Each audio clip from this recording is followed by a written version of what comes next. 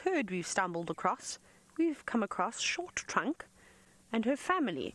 Now that's not Short Trunk over there, that's one of her offspring. Her 2 offspring are just there, and if I go a little bit further forward, she's just feeding off to the right of me. Hello, big girl. And going straight in the direction of the lions. It's okay, lovely lady. There we go. Luckily, they're very relaxed. They're a lovely herd to sit with. And you can see her just there feeding. Yes, little ones.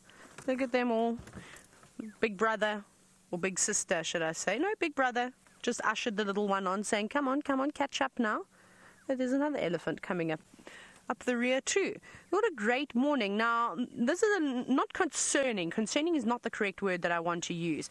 However, if these elephants continue feeding in the direction that they're going, they might end up chasing those lions away, which won't be great for us because it'll probably happen during the middle of the day and then we won't know where they go. So I hope that the elephants pick up on their scent first and don't stumble upon them and then end up changing their direction rather not feeding around there. Here's a young bull though, just coming here. He's sort of coming in at quite a speed. What are you doing, mister? Don't come here and give my favorite... Hey!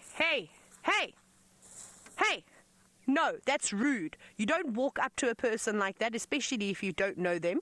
How rude is that? Now, that's unnecessary. Look, now you're upsetting everybody because you're making me shout. Very cheeky young bull that we've got over here. Look at him. He came charging in from the distance, cracking branches. He's a young bull that's obviously been evicted from the herd. And then he came over to me as if to say, I'm going to show you who's boss. I reckon we showed him who's boss. Now, I had to be a little bit loud there with him because what he was going to do is he was going to walk over and come right up to the car, and I don't want to give him the satisfaction to think that he has this kind of control over the vehicles. Otherwise, that's how you start to get problem elephants. So just a little raise of the voice. He stopped responding to my voice, so I tapped the bonnet like that, and you saw straight away he went, okay, fine, you win. Now, don't be ugly. Just be calm and nice, and we can have a nice conversation, and everybody can carry on watching. Just relax. He's settled down now, though. He's now... No, he's not. What are you breaking? He's breaking a branch of some sort over there. He's probably going to try and make a big noise again and get me to startle myself. But you can't... The thing is with these young elephant bulls, you can't back down from them. Oh, Ralph is looking for me. Standing by, Ralph.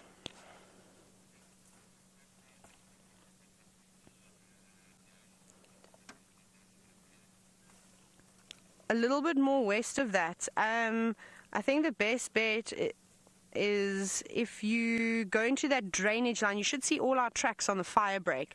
If you contact Tom and Patsy, they're in there now. They might be able to guide you in a little bit better. I've left that sighting.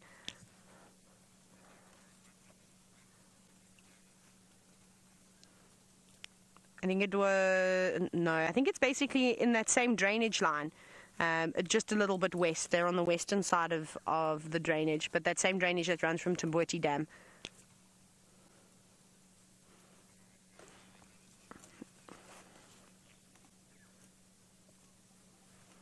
I don't know where Rhino Cut Line is.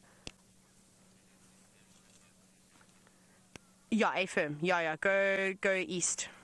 Not go east, sorry, go west. Go towards the Buffelshoek signs.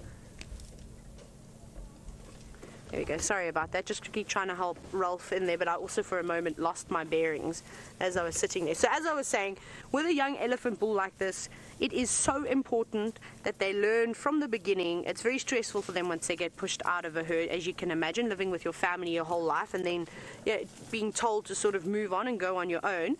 And he's tailing this herd now.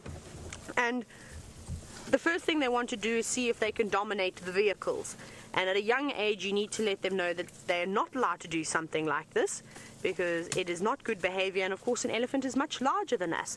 And they're the ones that can tip the vehicle over and roll it 100 times without even breaking a sweat. So young age, it's important. Let them know that they can't do that. Now, young elephant bulls, or elephant bulls in general, come up and investigate, and that's fine when they do so in a polite manner. But the fact that he came charging over like that, like he thought he owned the whole of the Sabi Sand and he was the greatest tusker that ever lived in the Greater Kruger National Park, is a little bit unacceptable. So we just had to teach him some manners, and it worked. Look at him now. He's feeding maybe 30 meters away from the car, and now he's not even interested in us because he learned that, oh, I'm not going to win with this crazy blonde girl today. She's going to win. And the whole herd has settled down. Half Trunk and her little ones are feeding right just next to the car, which is nice. I'm sure that they appreciate what I did too, sorting that bull out, because he would have come in there and done the same thing, probably pushed some of the youngsters around, and then Short Trunk would have got upset and she would have had to have reprimanded him. So I think I helped her out today. But very nice. How great is that? A very exciting morning it's been, hey? The last hour and a half of game drive has been spectacular.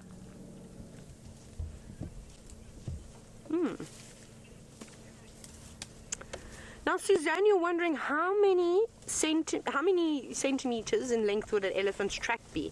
Ooh, I don't actually know off of the top of my head. I suppose it depends on the size of an elephant. I'll have to bring a tracking book out. I'll bring my favorite tracking book out for the Sunset Safari and we'll have a look. But a male elephant's track is massive.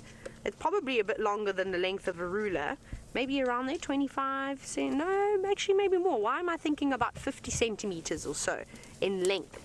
But let's double check that. Maybe I'll bring a ruler out or a measuring device of some sort this afternoon, and we'll actually find some elephant tracks, and we'll try and find one of a average size female elephant. We'll come here because we know where they cross the road, and then we'll try and find a big elephant bull's track too, and we'll have a look that way. It's so difficult to try and remember all of these things that we learn out here in the bush. So it takes a bit of reading, and that's why we have notebooks, so we can quickly scan over things and go, ah, yes, now I remember. Sometimes you go for months without talking about a certain thing and you forget that you even know that. Open your notebook, or you dig into the filing cabinets in your brain and then you start to remember everything else.